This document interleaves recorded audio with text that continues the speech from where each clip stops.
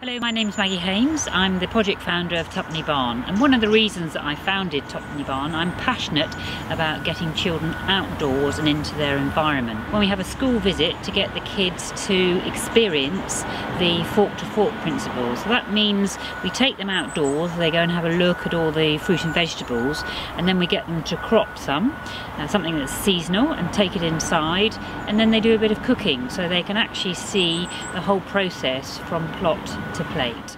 If you come to Tuppenny Barn, what we try and offer all members of the community are an experience of buying fruit and vegetables that have been either produced here on site or locally or some nationally, but they all have in common that they've been grown organically. We feel it's important that the community eats organic fruit and vegetables for the sake really of their health.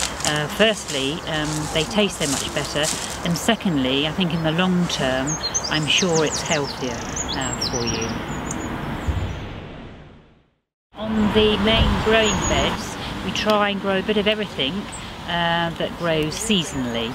And what we can do is tell you, when you come to our produce shop on a Thursday or Friday, we'll be able to give you the life history of that particular fruit or vegetable. So we know the provenance, where it's come from, and if we've grown it, the variety, and how long it's taken to grow. So do come along and we can tell you more.